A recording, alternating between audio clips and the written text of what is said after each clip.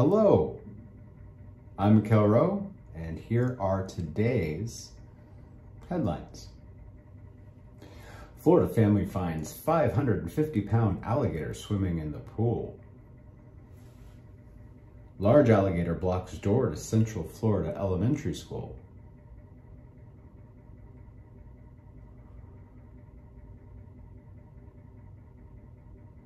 Bad news for the 2022 hurricane season. The loop current and fueler of monster storms is looking a lot like it did in 2005 when Katrina hit.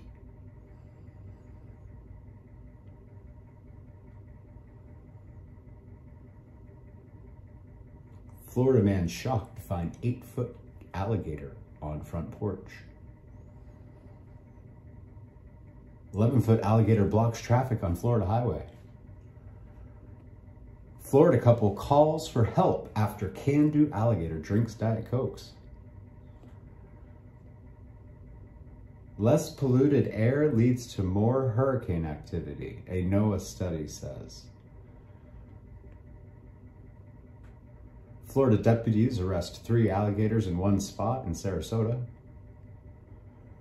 24 alligator hunting is now on in Florida. 12-foot alligator bites Florida photographer's camera. Pinellas County updates evacuation zones for nearly 48,000 households ahead of hurricane season.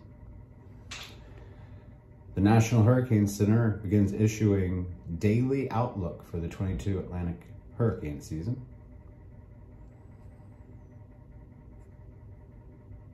State College of Florida adds warning signs in Venice after alligator attacks dog at a pond. Florida man dies after crashing his car into an 11-foot alligator. Police identify human remains discovered in gator-infested Florida canal. A tropical wave over the Caribbean is moving west. And finally, Tom Petty watched his dad knock out an alligator. He says, "I was kind of scared of him." Well, that does it for headlines for today.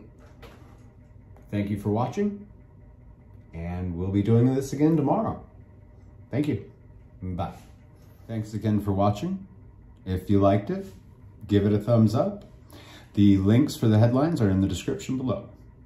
Thanks again.